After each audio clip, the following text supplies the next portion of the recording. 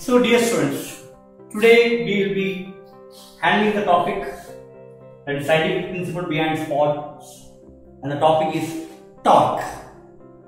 So I will explain the importance of torque in balancing moving of bodies like a cycle. You can see I got two CDs, one just plain and the second CD it is attached to a fidget spinner.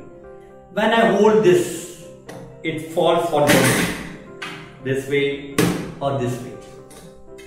When I spin this object, a torque, that is a rotational analog, that is rotation equivalent force is produced perpendicular to the body of the object, which prevents it from falling.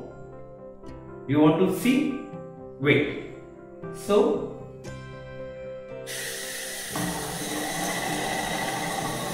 you can see it's not falling. Yeah, so once again,